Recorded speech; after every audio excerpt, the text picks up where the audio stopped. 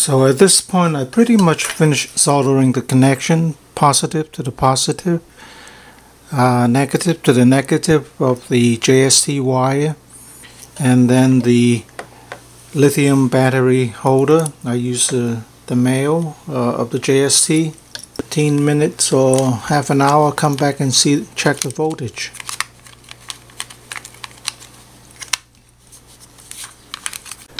And to charge, I just plug in a mini USB cable and it will charge.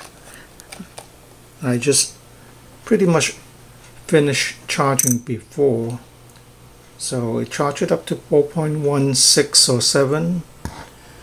I'm just plugging it back in to show you the charging. It's drawing 160 milliamps and the red light is on, and when it finished charging it will turn yellow. And so this is the other part of the camera, the lens. The charging or the camera lens port is blown because my friend gave me a 9-volt adapter instead of a 5-volt, and I didn't know that. So, but anyway, I can probably reuse the lens. The backup camera, the lens on my Prius is got scratch. It's very foggy, so this lens is still good, and it just screws on to the adapter there. And if it has the same thread as that camera, I can just unscrew the lens and screw this back on, or somehow jerry-rigged it to work. That would be good. So this, I'm gonna save this. That Prius camera is probably $300 or so.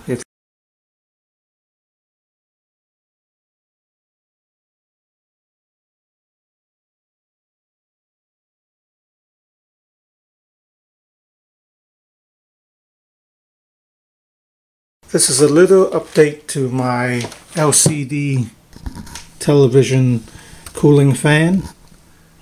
This is a 80 mm computer fan. It's coupled to a 12-volt thermostat and is powered by a USB boosted 12-volt. So this is the USB adapter here. It plugs into a power strip, and then the voltage is boosted to 12-volt because this board requires 12-volt.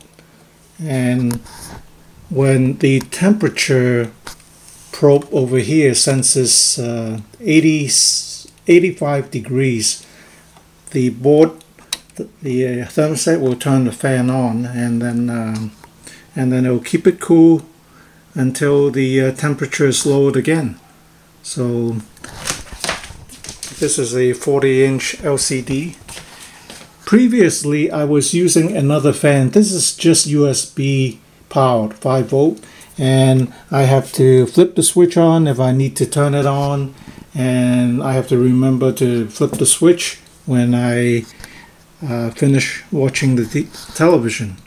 And now I don't have to do that because this is the thermostat, and it won't go on, the fan won't go on until it's 85 degrees, and I don't have to turn it off when I turn off the television. When the temperature is below 85 degrees, then the fan will go off by itself.